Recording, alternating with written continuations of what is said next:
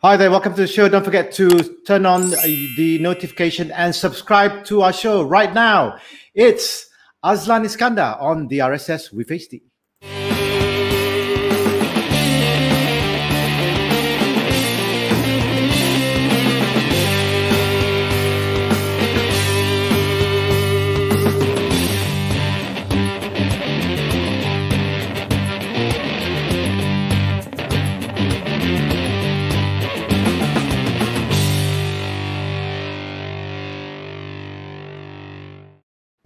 Hi there, welcome to the show with the usual suspects, myself and Harris Deol,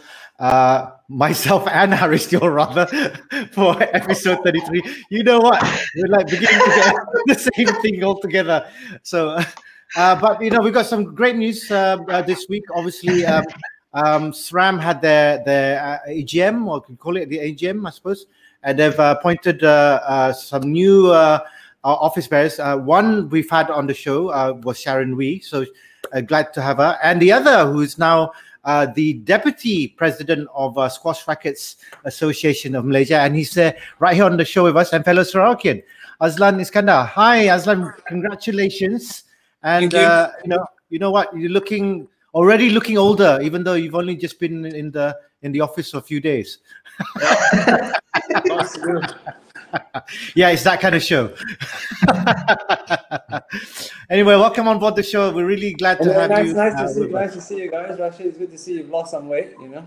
Yay! And Harish, nice to see you again. Likewise, Azlan. No, lost weight, nothing. No, you just longer hair, you know, let's say. All right. So I'm going to leave you guys to get the show on the road, and wishing you luck. Thanks, man. Bye. Hi, Azlan. Hi. I'm definitely not Rashid, but anyway, congrats on being named the SRAM Deputy President. Yep, you're welcome. I need to ask you this: what motivated you to be part of the structure? Well, to be honest, I was in SRAM in 2015. I think I jumped into that role a bit too soon. But in all fairness, SRAM was great in getting me back into the squash scene. I mean, not playing, but administering. I got pushed to become the president of Southeast Asian Squash, and you know, I've had great interaction with SRAM, obviously the incoming president, Nick, and even Jara and a couple of people. So to be honest, it was a bit of a last-minute decision. I didn't think, I was only there to help out the whole situation to start with. You know, I didn't think that any challenges should happen or not, but I guess the floor thought otherwise. And when I saw the lineup, I felt a little bit obligated to come in and to assist. You know, I think, I mean, SRAM has gone a long way, don't get me wrong. We've gone a long way. Obviously, I think also because of the golden generation, you know, that's where SRAM is today. And sometimes you need to come in and just remind everyone that SRAM was there because we really took care of the players. And I'm not saying they've lost that objective, but we need to get back there again. I mean, would you be more comfortable if Nick was still the president? No. I mean, to be honest, that's where I came in, and I was I would only settle for deputy, because even if I was asked at VP, I wouldn't have enough position and enough say, you know. So at DP level, I would be heard. Whoever president was, I would have a good say. Obviously, I'm there, and the constitution says I'm there to support the president, which I will, whichever president that comes in. I don't think that's an issue. But I think the check and balance is very important as well. And obviously, you know, you can't just, I mean, it's great that Jared was part of squash's development in maybe the early 70s, I think, 70s, 80s. He was a national squash player then. But a lot has changed. And I think for him being in Persatuan Squash Malaysia, being the deputy president for the last couple of years, I think he's also realized that he could step up to the plate as president. And, you know, when people challenge for the position, I think that's great, because people want to give back to the sport.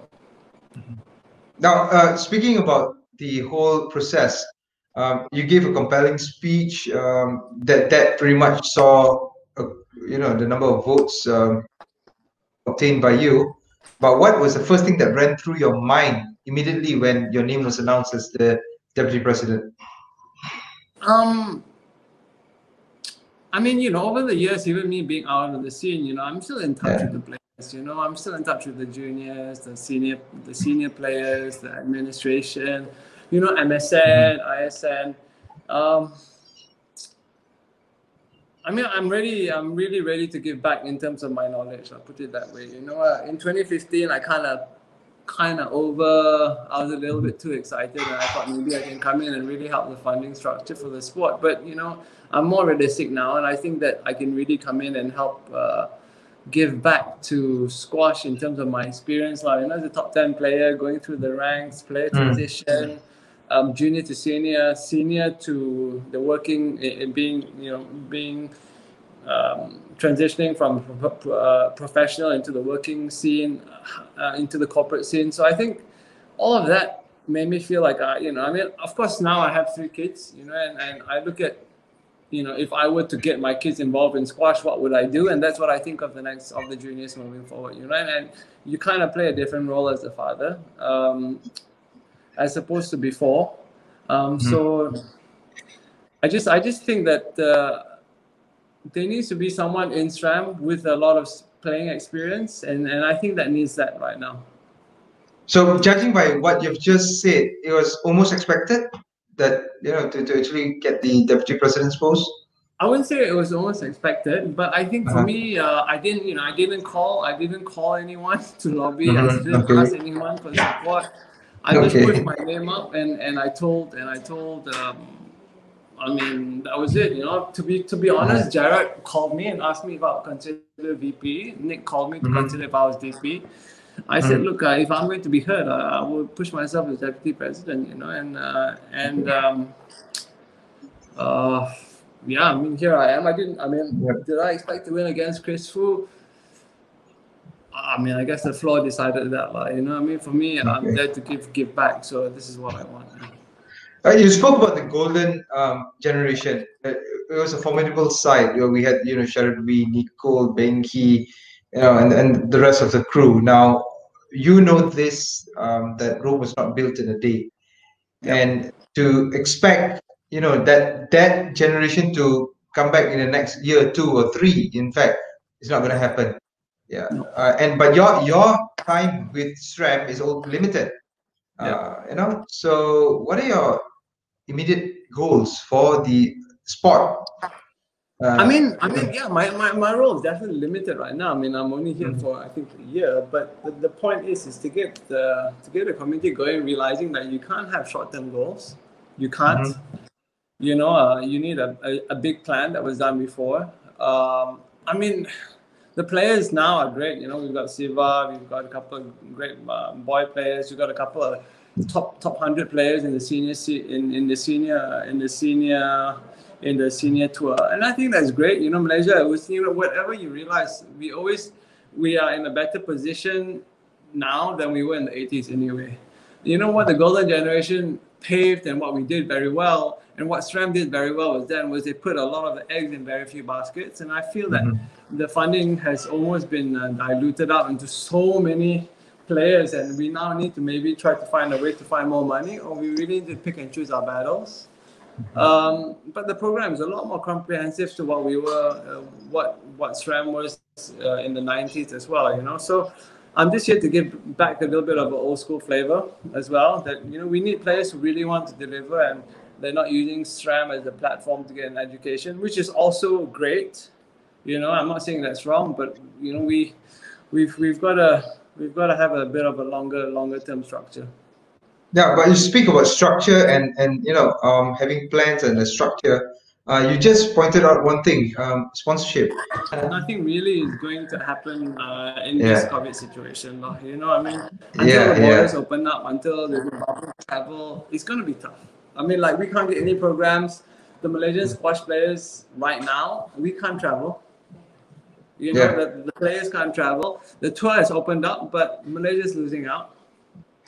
But Azlan, you think that the BA of Malaysia, BAM, Badminton Association of Malaysia, they found a formula for this? Yeah, and Instead of I mean, I already have a formula for this. You know, I'm okay, already speaking to Professional Squash Association to see if we can get some local tournaments going up. Just local tournaments to help our players yes, collect correct. points. You know, Uh-huh. but again, you know, look, I'm only here 5 days, 6 days, maybe. Yeah. You know, I mean, we have our first community meeting coming up. I'm already going to push this. You know, to basically, we need some local events to get our players going, and we need to be able to convince PSA. And this is the beauty about this. This is about the beauty about knowing the people in the Professional Squash Association, because those are the peers that I've grown up with. And you know, we got I'm trying to moot a bubble travel tour where all the players, you know, who are on the professional ranking can kind of play in a bubble tour, right? So if the bubble travel opens up, then we can get. But for players to go to overseas and play, you know, the quarantine is 14 days. You're going to be stuck in a hotel for 14 days. You don't have any training facilities. There's no point of playing any tournaments. But Correct. we have enough players in our own local tour where you can try to have a local circuit. So those are the few things I'm going to try to moot immediately. And obviously, there are various stakeholders. You know, MSN will probably be keen to looking into this because our players don't drop in the professional ranking too much. Sure. So yeah, it's not anything that I haven't thought about. I'm just surprised the last committee didn't think about that. But again, this is me coming back in to say that I want to do this for the players. You know, there's players are not making any money at the moment. Everyone's not making any money. Everyone else is not making money. I mean, of course, but I'm here for SRAM. The players are not making any money. They're losing points as soon as the tour opens up next month. I mean, they're not being exposed, you know. So yeah, BAM did a test match situation, but look, you're still losing ranking points. You're not taking back the points you're losing over the years, you know. I mean, last year you made 300 points, and this year you make 300 points, you slip up in the rankings. You know, so I will already be, that will be one of the first few agendas I'll be pushing in the first committee meeting, is that, you know, our players are going to start struggling. You know, before the travel bubble opens, all our players will be dropping out of the rankings. They might be in the 40s, they might be in the 50s, you know, might even be out of the hundreds. You know, we once 20, Siva is 30 in the world right now, and if they don't start competing, they're going to be out of the top hundreds, and then obviously, you know, our stakeholders are going to ask how come their ranking has dropped. I mean, it's just a vicious cycle, right? So we need to create a platform internally now where our players can gain some points, you know, and it will be a trickle effect. Now juniors will also be part of the events. When is the meeting? Your committee meeting? Next committee meeting? It was supposed to be. It was in the next 2 weeks, so that's the first thing that I'll be pushing. Yeah. Okay, excellent. And one last question before we let you go, Azlan. You know, SRAM has done really well over the years, but there's something not right. I will correct you. I wouldn't say something not right. I think you know, there's a big puzzle. You know, I think SRAM in the 90s puzzle was this big, and SRAM's puzzle is this big right now. And there are a few missing pieces, without a doubt. You know, and I'm not saying I'm one of the missing pieces, but I can help find the missing piece. I think Sharon is there to help find the missing piece, and I think as soon as we find the missing pieces, we can get I wouldn't say get our act together, but you're right. It's not something is wrong or right. I wouldn't say that, and I like to be politically correct as well. But I think there are a few things missing, you know. And what are those few things that are missing?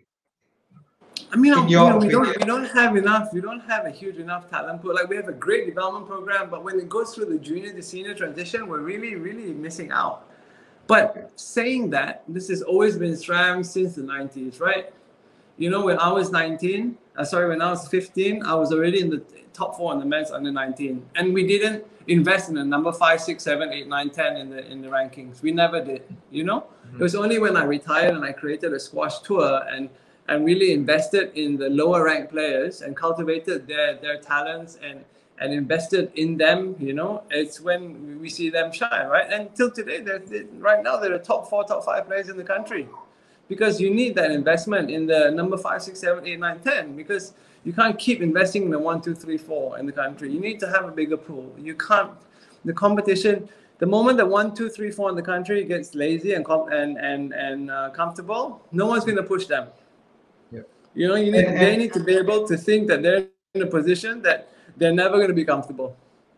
You know, and the difference is that when I was playing, I was competing with the top few guys in the world. I never had a local Malaysian benchmark. I never had. I didn't really care who is behind me in Malaysia. I cared who is behind me in the world. And I think maybe the juniors need to, not all, don't get me wrong, but I think there just needs to be a new approach and not a new approach. It just needs to be reminded. I think the players know what they're doing, you know? Well, Azlan, thank you for your time. No, Rashid, any other questions? Yes, actually, I have a couple. One is just going on about that. One thing that's quite prevalent in squash is, you know, the coaches never get talked about. Is it because they're doing a very good job? No, I mean, you see, that's my point as well. Right? Yeah, now, there we go. I feel it's a shame. You know, Malaysia has invested in so many good players. Like my golden generation was a great example. We missed out personally. I think we missed out in cultivating Bengi. We should have. You know, he's out in Qatar coaching. Great, he's got a great experience. But I think we could have done more. That's number one, right? So then now we go. Nafizwan has just retired at 25 in the world. SRAM again didn't do enough. In getting him to come back and give back to the system. I hope if I could, I will be trying to get him back in the system because he's something that the government of Malaysia has invested in since he was 13 years old. Yeah. And it's just a shame. It's just a shame. And the excuse is there's no budget, we can't find the money, but you know, then you have the money to find money for some foreign coaches who never be part of the system. You know, I'm not saying that I don't believe in getting foreign coaches. I think we still do, but we've been in a situation where we've actually cultivated world-class players, and they should be given back. You know, and this is nothing to do with. I don't think this has anything to do with MSN. I think it's within SRAM. It's how much we want the local players to come back and give back. That's it. If SRAM wants it, we push it. If this player wants X amount, we give them that amount. You know, and they're gonna give back to the country. I can't think of any best situation that we can encourage the younger generation of players, you know, and it's just as simple. You know, I was in a conversation 2 days ago about one Nafizwan who was X25 in the world, can't even get 10,000 ringgit a month. I mean, that's ridiculous. He's top 25 in the world. What is top 25 in the world? Bronze medalist Commonwealth Games, and you can't give him 10,000 ringgit a month. I mean, that's just a shame. You know, and again, you know, other sports can start complaining about the funding structure, but apart from badminton and maybe a few other sports, you guys have not done well. You've not broken the world scene. You have not. You know, and when I hear about other sports getting more money than squash, it gets me a little bit upset. But we're not a national sport. We've always been played the sentiment we're not a national sport. Yeah, but we're a sport that delivers. You know, and I just think that the coaching structure needs to give back. And SRAM has done a good job getting like some local coaches into the system. But they were not the best. They're not the best players, right? It's just because we filled the budget. And these ex-players are coming to play. You cannot. You want to fight for something, fight for the players. And that's what I'm all about, you know? And we need to really start making sure that we take care of the players because it's such a bad scene. If you have given 20 years of your life to the sport and you can't even get a coaching job after you retire, I mean, it gives you a great example for the next generation, right? You know, and some players in the top, you know, I mean, some players in the top 100 stop playing and they want to coach the national team because they make more money coaching at 100 at 6,000 ringgit a month than they were playing. You know, so it's a sad situation. I think there's a lot of realignment that needs to happen. All right. Okay. I could actually go on, but there is another sport that you've been taking up, and that's. You're now very much an avid cyclist, and apparently. Yeah, I do. I've done a couple of Ironman since I've retired. I cycle, I play tennis, I do CrossFit. I mean, funny enough, the only sport that I've not played since I've retired is squash. I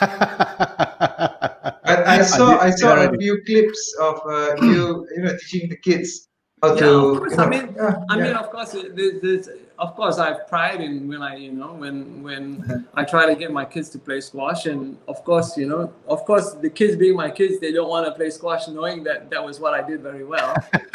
So, you know, I can only try. But it's just a great process. I am myself trying to realign myself, my life goals because of my kids. You know, every time you have one kid, it's a new alignment and a new shift in your life. You know, and you tend to you tend to prioritize them and prioritize yourself less. You know, and I'm at that stage now where I mean I'm not in, you know, as a player it's very easy to just prioritize myself, but now it's all about the kids and the family and the wife, making sure that everyone's happy. So I think over the years I've been more responsible. I am a more responsible person. And that's why I think I can give back now, because I'm looking at things at a completely different dimension, as opposed to maybe 5-6 years ago where I was still in that transitioning, thinking, is this about me or is this about giving back? So you're a great example of having kids really does mature us. No, I think it does. I mean, apart from all the white and gray hair, I think it does have a huge impact in your life. I'm going to cover my beard. Yeah, hey, you're only on one kid. Harish, I know you dye your beard and your hair. Yeah. No way. You can censor that, but no, we're not censoring that at all. Rashid, don't tell anyone. Yeah. No, I'm not censoring that. This is our show. This is no national TV show, so don't worry about it. But you know what? Thank you very much, because that's quite really insightful of your feedback and your comments from the show. I think people need to take constructive criticism with positivity. Yes. You know, there's always a lot of negativity when there's criticism thrown across. But, you know, and that's why I said the only reason and the only way I'm going to get hurt if I go for deputy. If I was at VP, I mean, I'm just going to get lost in the echoes and the committee is going to shut me up. You know, but at deputy, I'm going to have a big go. I'm going to be pretty vocal. I need, obviously, the media support to come in, because it's about the players. You know, you don't have the players, you don't have the coaching structure. Look, you know, the government has invested so much into the sport and invested in me, in my generation, and this is how I'm giving back. But I give back in this way. Some other players want to give back through coaching, some other players, but you got to create the platforms for them. If you don't give the platforms, it's just, you know, there's no one life cycle, you know? Yes. You know, sorry, one last thing before we let you go. Now, I'm sure you've read about this stuff about Mukhtar Dahari scoring only, you know, we don't even know whether he scored 86 goals or 85 goals or more than 90 goals. Because there is no proper documentation system. Now, it's the same with all the sports in the country. It's so difficult for us to get information about players. Just wondering, with your position in SRAM, would you actually push for some form of documentation of all the senior players? I think it's about a documentary or some sort of information about the players, you know, players' achievements, and I think it's quite straightforward. I think squash has always been quite good because we were all world-ranked players, right? And everything's in the world squash scene. Like most of my bio data is within PSA, you know, Professional Squash Association. So I think it is something to get going, because it's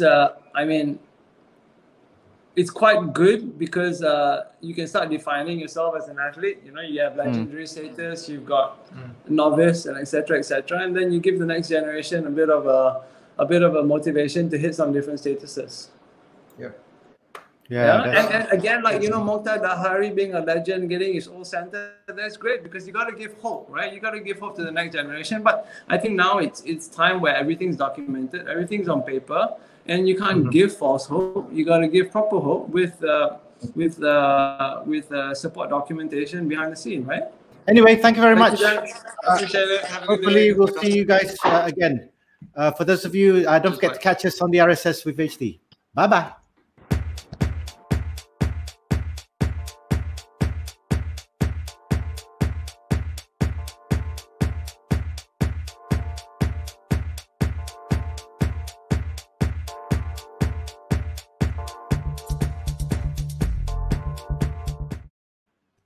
Okay.